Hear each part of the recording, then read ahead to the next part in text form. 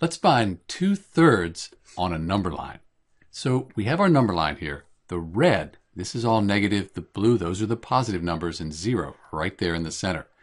What we want to do is find 2/3. So there's no negative sign. So we know it's going to be in the positive part, and 2 is smaller than 3. So 2/3, that's going to be less than 1. So we're talking about right here on our number line. So let's zoom in on that. So 2/3, we said that it was smaller than 1, so it was in this area right here. And what we could do is divide this into 3 even pieces because it's 2/3, like this.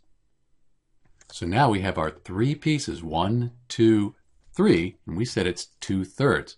So we're going to move over 1, 2 pieces, and right here, this line, that's 2/3 on our number line. You could write this as a decimal. If you divide 2 by 3, you get 0.66666. The 6 keeps repeating, so let's just put a bar over it. So that's where you find 2/3 on the number line. And if you went 1/3, 2/3, and over here would be 3/3, and 3 divided by 3 is 1.